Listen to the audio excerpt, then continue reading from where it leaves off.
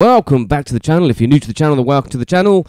In this video, we are looking at my homemade Gracie Stand, which is this, and it's basically the bottom half of a mic stand, a good sturdy mic stand, I must add, and a snare stand. And this works a treat to hold a guitar in a playing position, so you can have some more versatility when streaming or live performing. If you're playing electric and you want to change over to acoustic, or you're playing acoustic and you want to add some bass to your loops, etc., this is the thing. Now, real Gracie stands cost a lot of money. I did this for about £5 because I already had the mic stand and I got the snare stand at car boot sale. So I'll demonstrate how it all works for you. Here is a look at it without a guitar in. So it is simply a snare stand, like I say, bolted to a mic stand. Where you bolt the snare stand on, you want to make sure that is really, really tight. I have had it slip before where I haven't tightened it up enough, but the guitar hasn't fallen out onto the floor, so the clamp does hold it in quite well.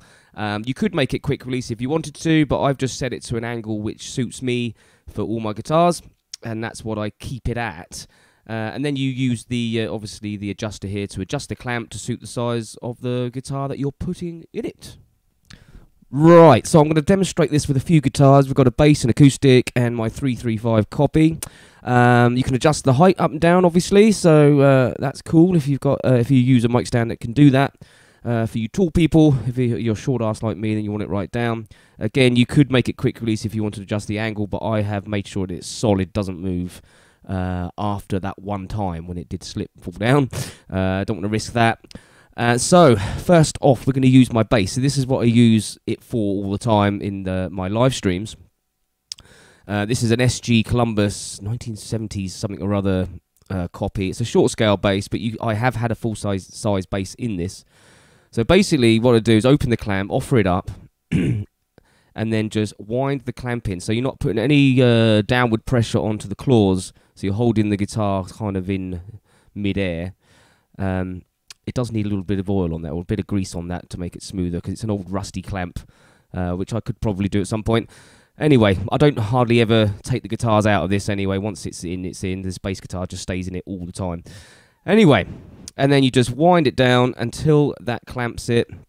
And that is basically it. So you want the bottom clamp sort of in the knee cut there, and then the rest just takes care of itself. And once it's in, it is in. And it swivels around, so you can have it anywhere you want to, and it's a nice playing position. You can slap at the bass. Off you go. That's how I use it all the time. That guitar never leaves the clamp. It just stays there, just gets moved around the studio. And it's very, very sturdy indeed. Removing it is even easier. It's just a few turns of that adjuster and it should just pop straight out. Boom, just like that. Easy peasy. Next up is my acoustic. This is my Fender normal size. What do you call that? Concert size? I don't know, something like that. But yeah, an average size acoustic guitar, if you like. I've had a jumbo acoustic in this as well. It doesn't like the small travel guitar though. So this is probably one of the as small as it will go for an acoustic guitar, but this is quite a standard size. So when you do it with this, it's the same process, but you will notice because the guitar has a fatter body, the claws won't go over the guitar like it did with the bass guitar. Instead, those will grip the guitar. So if you're worried about damaging the finish, which I haven't experienced, you could put some foam on there just to protect the finish, but that's what happens. It kind of pinches the guitar. You don't want to over-tighten it, obviously. You don't want to crush it. But once it's in there, it doesn't move. It's brilliant. And being a very light guitar, it feels a lot safer than the heavier guitars. But the heavier guitars are fine too. And what I find with this is it puts it in a really lovely playing position as well. So if you've got back problems, shoulder problems, this could be a solution to being able to stand up without using a strap, I've found as well.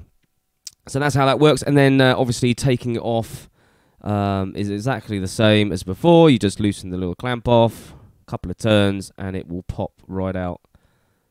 Easy peasy, Jappa squeezy. Right. Talking about Jappa squeezy, this isn't a Japanese one, this is a Korean one. But this is the biggest guitar I have. This is quite a big body. So the 335 Columbus copy. you can see a video of that on my channel. So again, I just open it right out as far as it will go, and then just offer it up and do the same thing as before. On this guitar, I do have a strap button, which I don't have on the bass guitar. I've stolen it off the bass guitar for a project. But what I tend to do is make sure the strap button is in that sort of underneath that claw there, which will stop it tipping, stop it like what do they call it, headstock diving or whatever, and slipping out. So it's just a bit of added security. But again, it's the same thing. Just take the pressure off, hold the guitar, and wind it in, and that fits perfect. There you go. Nice job. And again, it puts it in a really good playing position. You can swivel it around, and it looks cool on stage. People have commented, I've done this on stage, and people have gone, wow, that's amazing. What a great idea. And you can see you can just walk up to it and schmoodle-doodle-doo, schmoodle-day. Just like that. You can't hear it, but never mind. Alright, here's some crappy footage of me using it.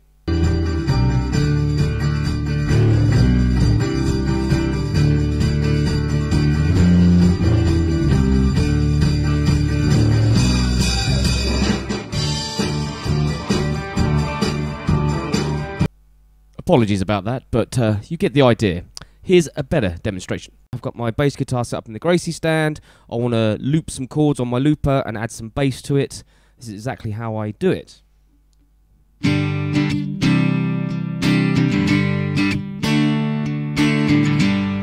So I've got my basic loop. Just spin the acoustic round my back, hit record, and off we go.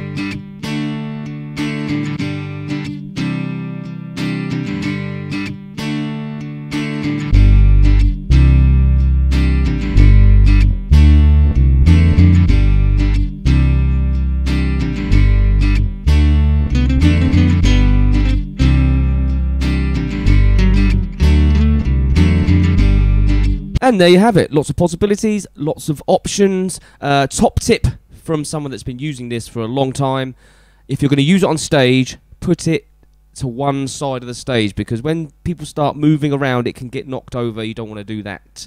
That would be embarrassing and could be expensive.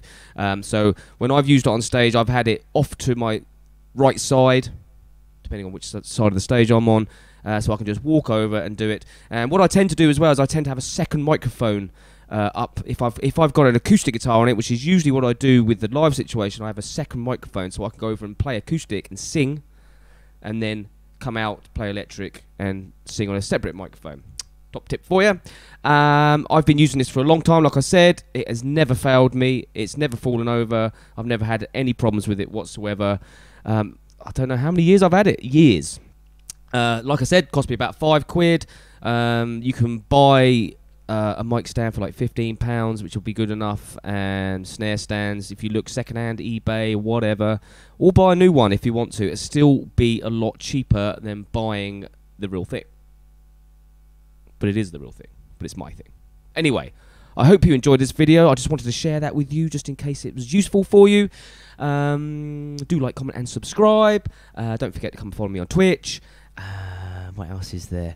Buy some merch. There's links in the description, all that stuff. It helps me out in a big way, and I promise I will get more content out. I'm just very busy. Anyway, peace till next time. Cue the jingle.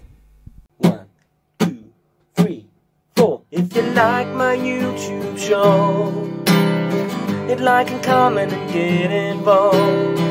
If you dig my vibe, then hit subscribe. Never miss an episode of my YouTube show.